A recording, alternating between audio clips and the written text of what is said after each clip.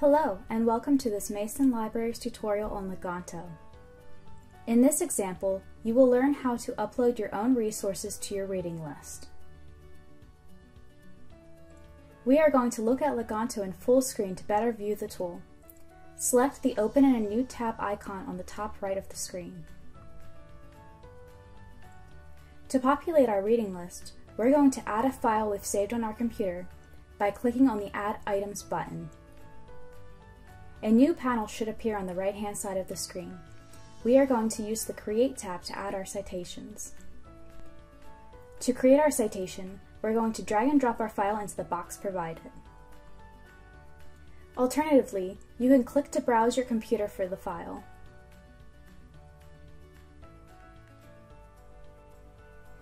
I'm going to upload a PDF, but you can also use this feature to upload other document types, audio files, videos, images, etc. Browse the drop-down next to Type to explore all of the upload options. Leganto will automatically attempt to scan the file and populate the title, author, and any other information it recognizes. This will not work for every PDF, so you may still need to enter the information. For our PDF, Leganto is able to find the title, author, type, and DOI. Fill in the remaining applicable empty boxes to complete the citation. For files you have authored, select the radio button next to "This file is authored by me and does not require copyright clearance." Otherwise, select No Declaration, and the library will check the file for copyright compliance when you submit the list. There are additional input fields if needed under More Item Details. Lastly, we're going to double check that List is highlighted and select the section for this citation to live. The benefit of uploading files with this method is that users can view the file directly from Leganto. By default, files added through this method can only be downloaded and are not automatically embedded. We want students to be able to read the full text of the PDF we uploaded earlier. To embed a file, click on the record.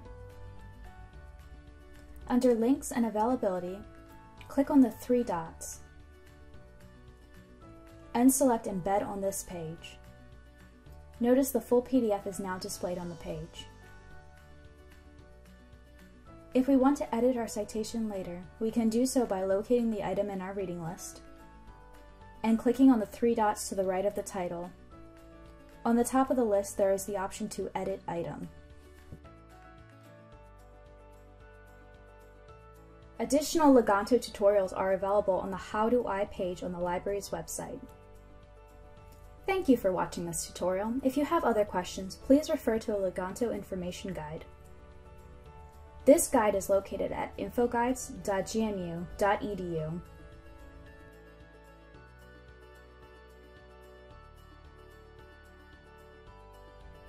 under Library Resources and Tools.